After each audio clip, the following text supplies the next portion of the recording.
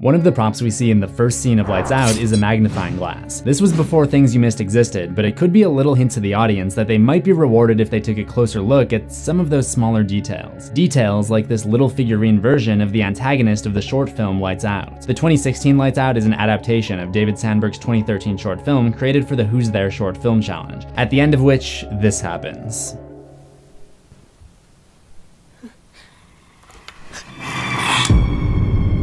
In fact, the opening of the feature film is almost like a large-scale recreation of the original short, using the same concept of creating suspense while switching between light and darkness.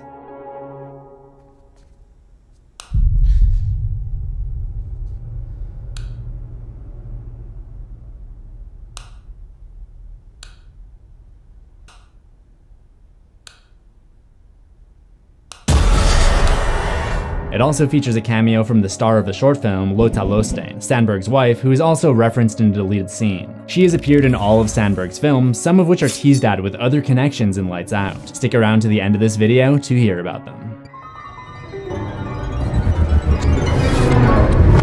Welcome to Things You Missed. After submitting his short film Lights Out and uploading it to the Ponysmasher YouTube channel in December 2013, David Sandberg was awarded Best Director, and the video gained significant traction on YouTube to the tune of 9 million views by June 2015. The Swedish couple was contacted by several agents and producers, including this guy, Lawrence Gray, who wanted to turn it into a major motion picture produced by James Wan, which probably explains the abundance of mannequins. As we know, Wan loves his mannequins. I had the opportunity to see Lights Out early at VidCon 2016, which was especially inspiring because Ponysmasher had ridden the YouTube wave to the Hollywood director's chair, which is exactly what I wanted to do. It was also one of the best movie watching experiences because the audience was just so into it. Surprisingly, considering it was a room full of creators, I think I was the only one who actually filmed anything from the Q&A. Can you tell us what it was like for you when that call came in from Hollywood?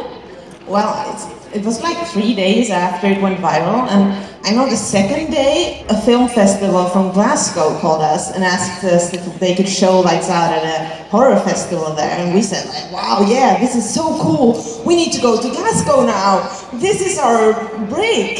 And then the day after that Hollywood called, so it's like, well, no, maybe skip Glasgow and go straight to Hollywood. Let's get into the things you missed.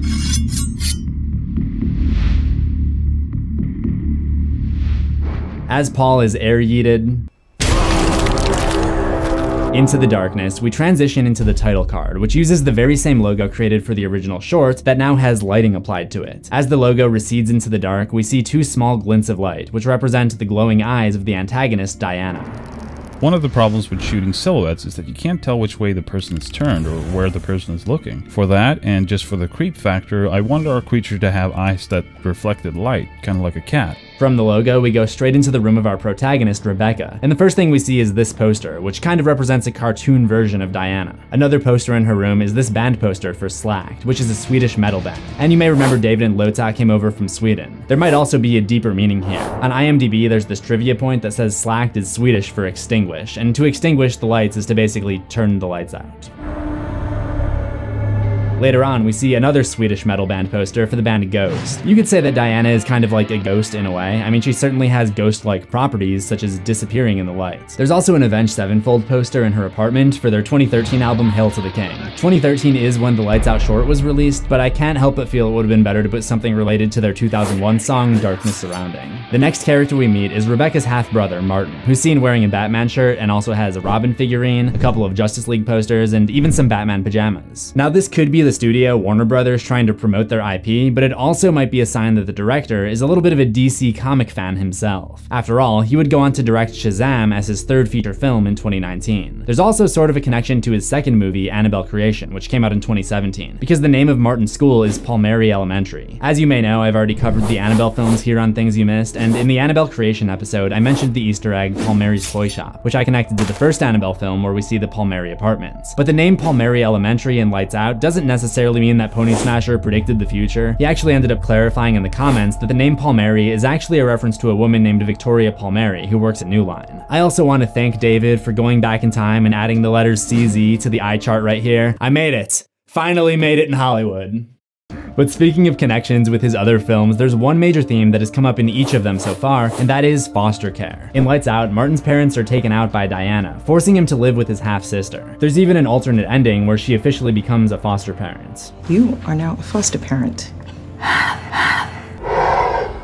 And if you've seen his other movies, they both take place in foster homes. There are also similar ideas that Rebecca has to deal with. She has abandonment issues because of her father abandoning her and her mother when she was a kid. That's why she's hesitant to make things official with the guy that she's been seeing, Brett. She's afraid that she'll get attached and he'll also abandon her. She won't let him stay over, leave anything at her place, or meet her mother. Brett defies her expectations by staying with her even after seeing how disturbing her family life is. Part of her character arc is her learning to appreciate him as more than just a friend with benefits. There's even a moment where he goes to pick up food for them, and while he's gone, there's a knock on the door. In an alternate take found in the deleted scenes, she simply says it's Brett. That'll be Brad. But the take used in the movie does a better job of saying something about her character at that point, where she just sees him as the guy bringing her food. Okay, it's the food. But he's actually kind of like the biggest champ in any movie probably, and even after it appears that he's running for it, he's actually going to get help from the police. Maybe one of the most telling parts about Brett's character is how he supports Rebecca even through her investigations of her mother's past with Diana at the mental hospital, where we'll find even more things you missed.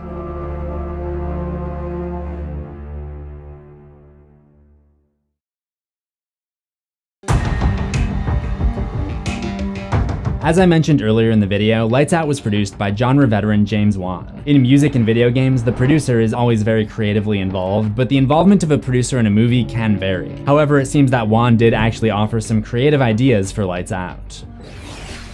On the day we were shooting it, James Wan was on the set, and he came up with this idea of having two Dianas in one long, unbroken shot. I couldn't help but notice that Rebecca's apartment shares a very big similarity to the motel in James Wan's 2007 movie Dead Silence, where a flashing sign from the street fills the area with a red light that goes on and off, giving glimpses of the movie's antagonist. Coincidence, homage, or idea from James Wan himself? We may never know.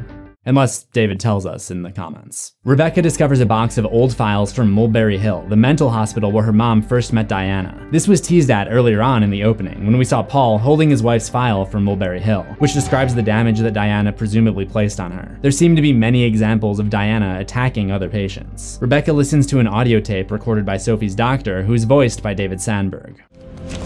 Patient 283, admitted October 6, 1984.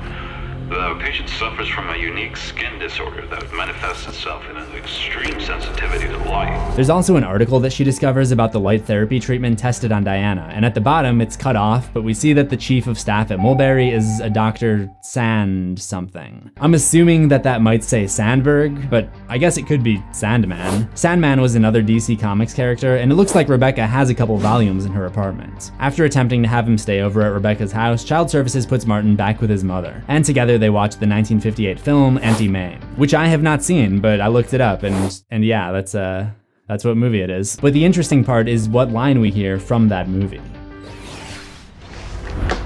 Child, how can you see with all that light?